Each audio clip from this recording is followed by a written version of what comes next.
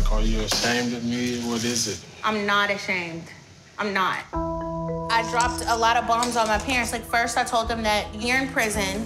Then I tell them you're going to a halfway house. Now I have to tell them you're on home confinement and you're here. It has nothing to do with you. It was just a big day for us. It is a big day. And we're gonna have another big day when we talk to my family. I feel like my father helped clarify the situation at hand with me meeting her parents. He felt where I'm coming from. I'm not something that you cover up, especially as your man. If you are serious about me being here and me being in this relationship with you, you can call your family and tell them that I'm home right now, you know, and we can go from there. Call my people. I showed you that I'm serious. I think I deserve the same thing. So you're saying call them now where I'm not serious? Yeah.